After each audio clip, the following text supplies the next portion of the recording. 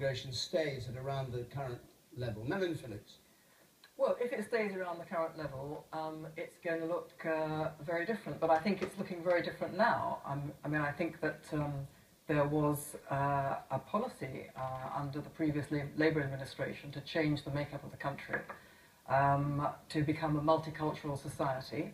I think that was an ideological perspective that was put into practice for two reasons. First of all, because it was thought that it was better to be multicultural, that you would kind of break down bigotry and prejudice.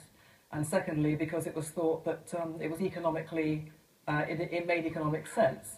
And I personally think both of those judgments were unwise, because no one ever asked the British people if they wanted their national identity to be changed.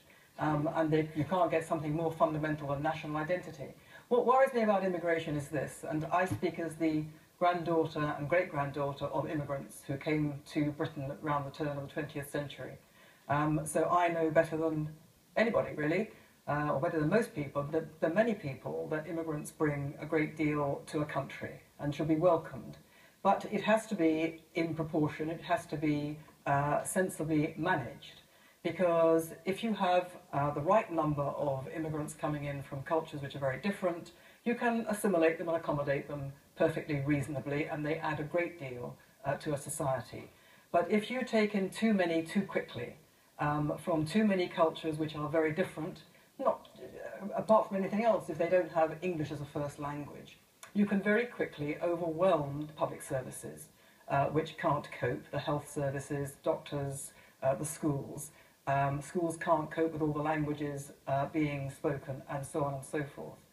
And you also make it very difficult for the host society to assimilate them to become British, which I think is terribly important.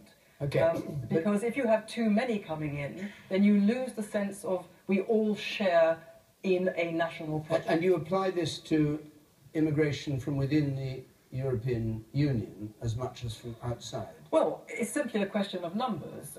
It's simply a question of too many people. I mean, we are a very overcrowded island, and our public services, quite obviously, I mean, obviously in particular areas, some areas are particularly in difficulties, and others are in less difficulty.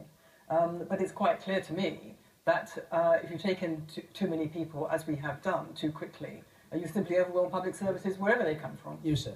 I'll touch on a point Charles